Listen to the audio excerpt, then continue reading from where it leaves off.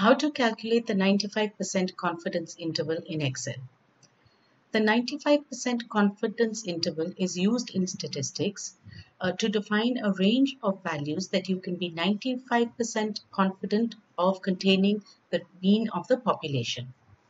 So Excel does not have a function for computing this, but we can use the data analysis add-in in Excel. So first I go to the data tab, and under the analyze section I check. Now since this is an add-in, it needs to be loaded, and I can see that the data analysis add-in is not here. So to load that, I go to file, click options, go to the add-ins section. Under manage Excel add-ins I say go, and I tick analysis toolbar pack and say OK. So now I see the data analysis button has appeared. So I click this,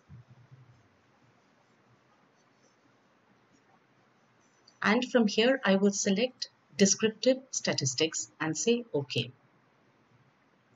Now the input range is the range of values I have here. This is a list of weights, and I want to find the confidence interval for the mean. So I select the range, and in the output range I want it displayed in the same cell. So I'm going to say output range, and I'm just going to define a range here next to my data. Then I click the summary statistics because I want to know what the mean is, and for the confidence level of the mean, it's by default 95% is displayed. If it's not, type in 95% and say OK. So now I see that the descriptive statistics for the data, the range of data I gave has been given.